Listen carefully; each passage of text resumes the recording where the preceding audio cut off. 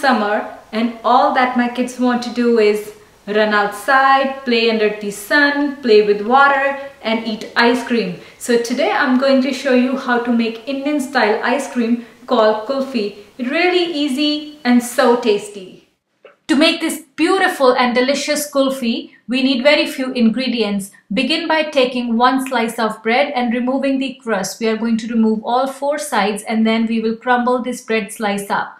We will put it in a container and crumble it up.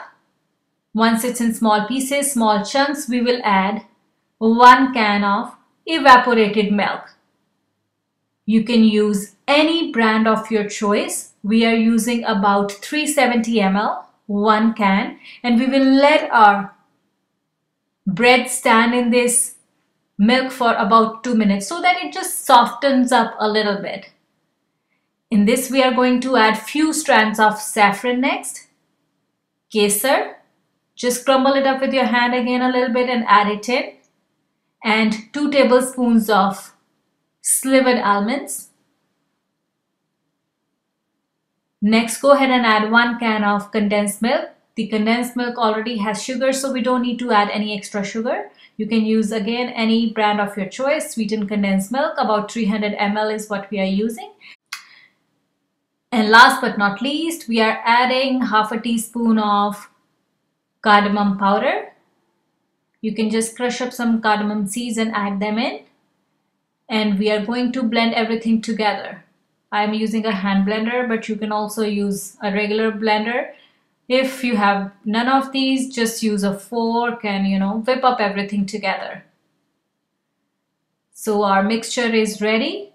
Now you can put it in container of your choice. You can use popsicle molds like this. You can use a plastic cup, big or small, any kind.